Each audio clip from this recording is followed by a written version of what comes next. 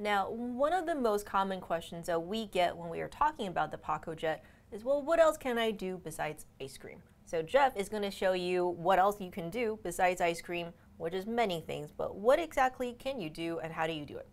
Yeah, absolutely. So bridging out from pacotizing, we wanted to introduce what we call the Coupe Set. And with these particular attachments, they essentially expand the versatility of the system. So with a couple of these items, you're able to get into fresh food processing. So you have a whipping disc as well as a knife cutter, which is extremely sharp. So what this pack is designed for is fresh food. So pacotizing, we freeze product into the beakers and then use the pacotizing blade. But with our Coupe Set, now we're using fresh food processing a la minute, essentially. So it is, of course, a great way to get more value out of your Pacojet because then you're replacing a food processor, you're replacing a blender, which is awesome. Yeah, absolutely. Yeah, so I mean, the more versatility, the more use that you can get out of the Pacojet, obviously, is a great ROI and keeps your footprint smaller. You know, you don't have everything kind of cluttering the shelves and the countertops, if you will. Yeah, and I know that you prepped a little demo so people can see this machine in action doing the fresh cutting. What did you prep, Jeff? So we're going to do a couple things. One is going to be a gremolata, so it's a bread-based herb kind of topping.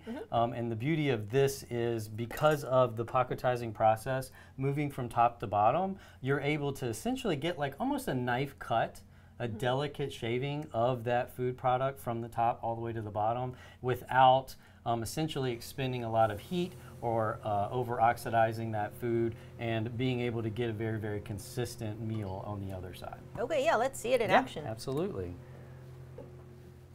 So take our beaker, take our ingredients. So what we have is just a little fresh bread, some herbs. We're going to add some nuts in there just for fun. Okay. Give it a little crunch, and then a little bit of citrus just to kind of brighten it up a little bit. Cool. So no rhyme or reason to how you actually get everything in there. We just get it in. So we kind of chunked up the bread, throw a few pieces in there, a little bit of walnuts.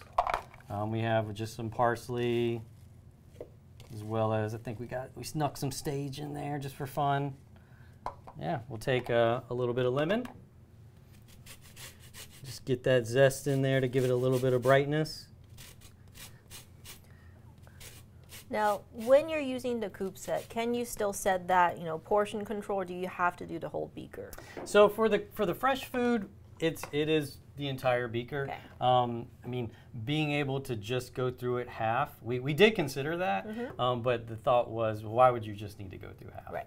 Like so the way it's designed is to move through the entire beaker product. So from here, it just goes in. This blade, again, it's very sharp. This kit comes with a knife holder for this particular attachment because it has been sharpened to a very high sharpness rate. I'm going to go down just a bit, and then it just clicks in just like the regular pacotizing. That is smart. I would be the first person to cut myself on that. Just be like, oops. So once that's installed, come around, lock it in place. We'll wake it up. It went to sleep. We select cutting, and then from here, same thing as pacotizing, you have repetition ability. So we can move through this product as many times as we want, well, up to 10, but we're gonna keep this particular one. I like 3, I like how fine it gets at that particular rate. So after that, let's hit start. Okay, and I noticed that on that screen you did also have the option to add the overpressure to it. What would be the benefit of doing that? So if you have something that, and we'll demo later, is a mousse. So something that is a fresh food that we want to be maybe lighter in texture, a little bit more fluffy, we can select it to be with that overrun air pressure. So right now, that blade has really gone through all the way to the bottom of the product. It's coming back up. It's still cutting. It'll go through this process 3 times, and then take it out and we're done. Okay. All right. So we've gone through the process. It signified that we are ready to go. We can move the beaker, pull it out,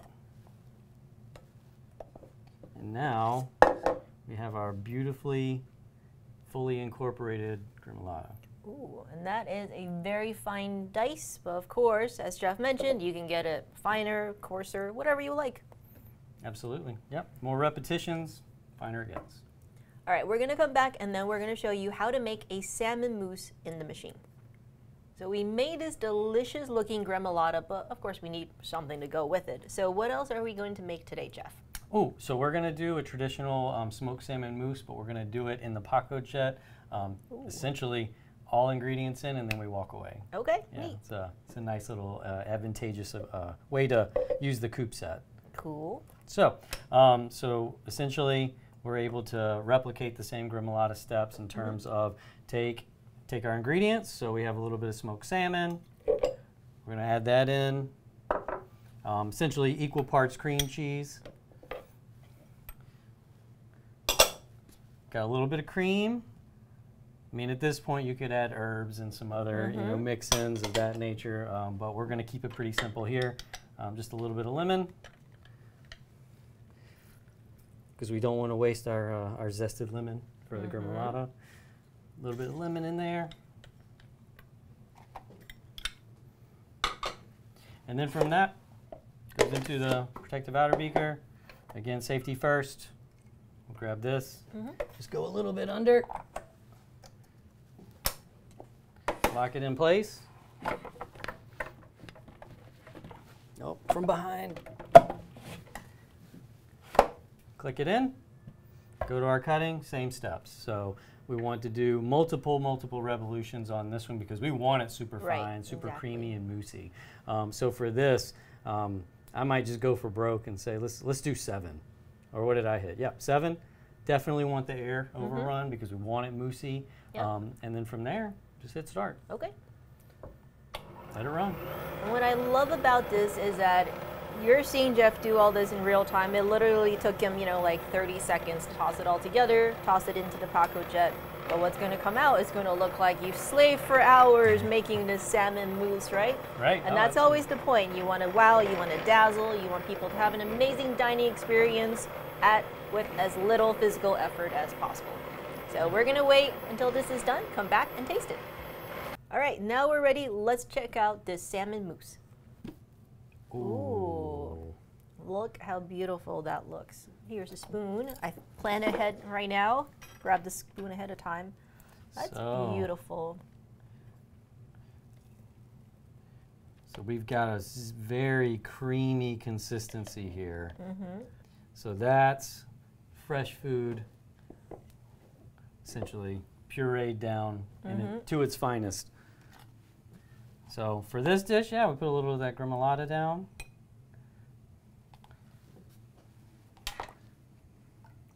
Get a little scoop.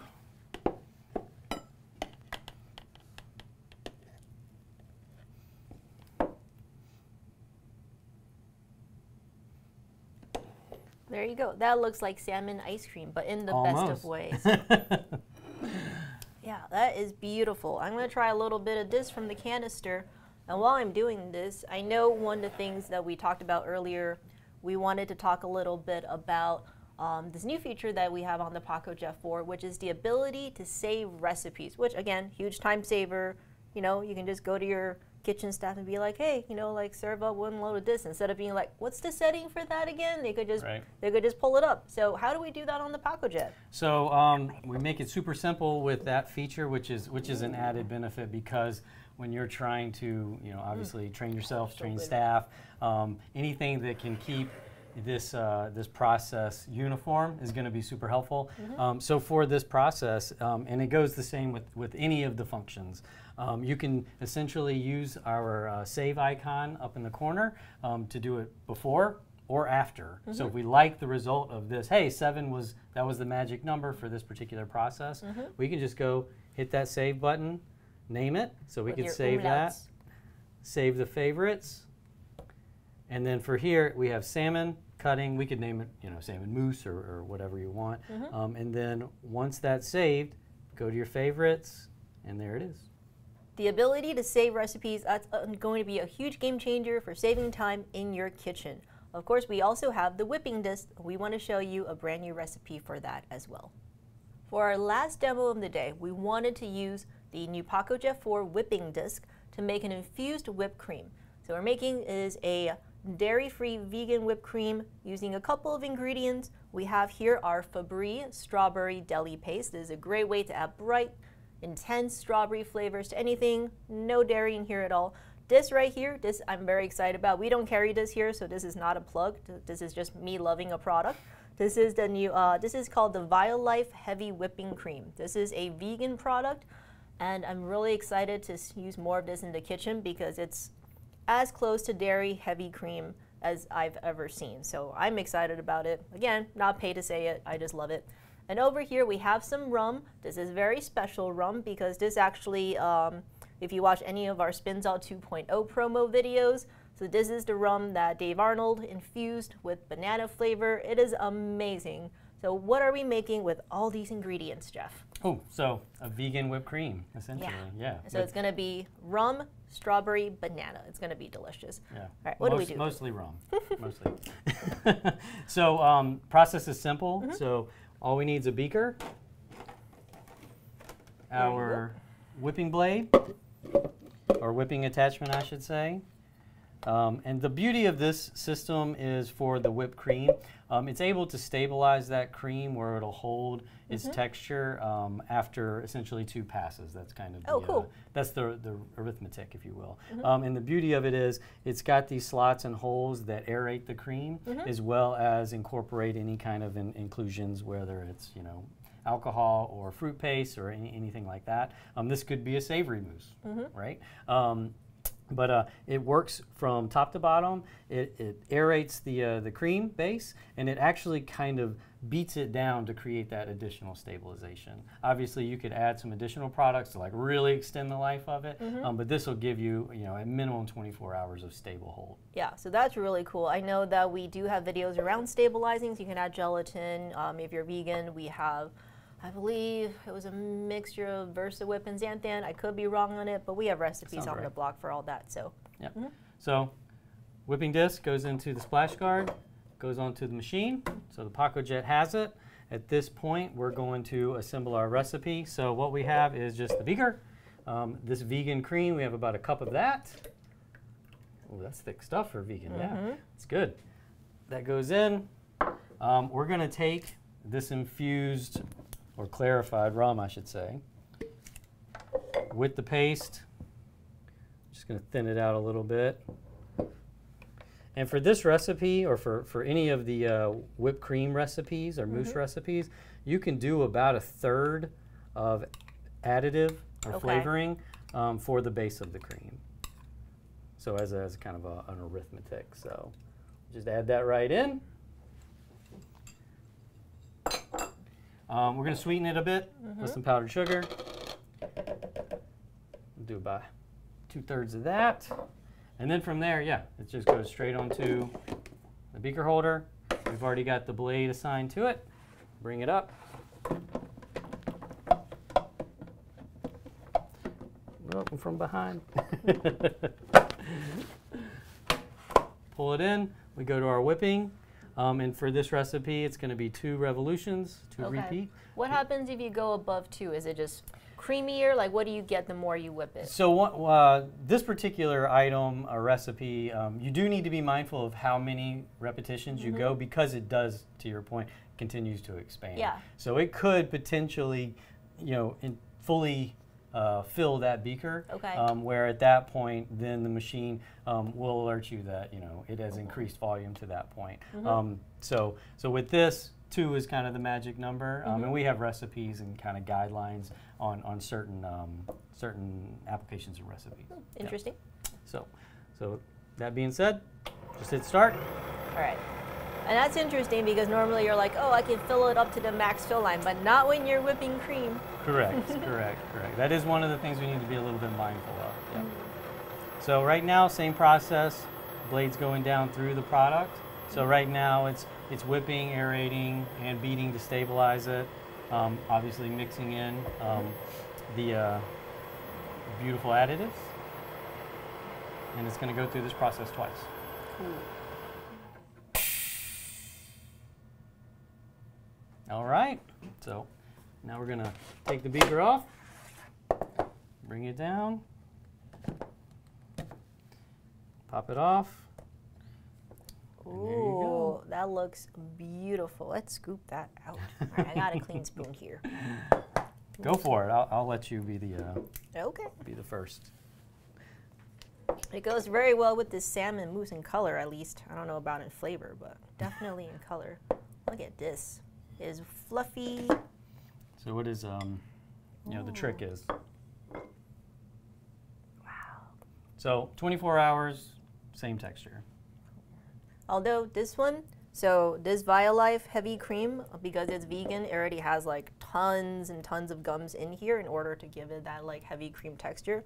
So we're probably just gonna leave this one in the fridge and see how long it holds. Yeah. I would expect it to be a lot longer than 24 hours. That's a good exercise. Yeah, absolutely. Oh, it is so good. I just wanna like, I'm lactose intolerant, but I can eat this because it's dairy-free. Sweet. Yes, sweet dairy-free whipped cream. This is amazing. I would say this is probably the best whipped cream I've ever had. It's so good. So you could do a boozy tart, or float this on top of a you know, fruit martini. Yeah, I mean you can't taste the rum in here, but you can get that banana from the infusion. You can get tons of strawberry flavor. It's amazing. It's so good. All right, so we've shown you these amazing recipes. You're like, where do I get these? You know, the ice cream stuff, that's all up on our blog, but we're also going to link to the Pacojet website where there's tons of recipes, usage, guidelines, how-tos, troubleshooting. That's all readily available. A lot of work has gone into the machine. A lot of work has gone into the recipes. And those are all resources that you're going to have at your disposal. Links in the description below. And before we wrap up, I want to spend some time talking about accessories because some of you might already have a Pacojet 2 and now you're like, I need a 4. But what can I bring over? What can I not bring over? What do I need to make that upgrade? Jeff, can you talk a little bit about, you know, accessories, compatibility, and you know what's available? What do they need? Right. Yeah. So the Pacojet 4 is going to come with everything you need to operate it. So the machine, you're going to get the beaker canister holder. You're going to get a beaker with a lid, and then the Pacotizing blade as well as the splash guard. So that's what you need to actually function the unit. So anything outside of that can be added. So the Coupe Set can be added for more versatility. Obviously, your limiting factor is going to be these beakers. Okay. So you know the volume of beakers that you have is going to be paramount to how many options you have and what your volume is going to be. And then with this system, you can bring beakers over with all previous models. So all the beakers can be used in the new Pacojet 4. One thing to note, this new unit comes with synthetic. So as you can see, these are translucent synthetic beakers with a special protective outer beaker that makes it affixed to the machine. If you do have stainless steel beakers, so of previous models, we still carry these as well, but if you do have these, all that is required is the upgraded stainless steel beaker holder. Yeah, and you're gonna know, so you cannot, this one right here, this the standard 2 protective outer beaker, this one's not gonna work. So you need this special one, and you'll know that it's the one that's meant for the 4 because it's gray, which I really like. I like, because I'm like, these all look the same to me. So I like that this is gray. They do have a little handy graphic up here that says, you know, synthetic yes, metal no, and synthetic and no, metal yes. But I know that not everyone's gonna look at that, so just look for the color. It's gray, and this fits perfectly in order to make the upgrade.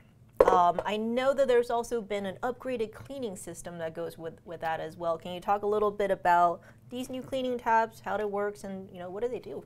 Yeah, so basically it's our patented formula to essentially clean and keep all Pacojets, not just the 4, but you know all models hygienic and safe.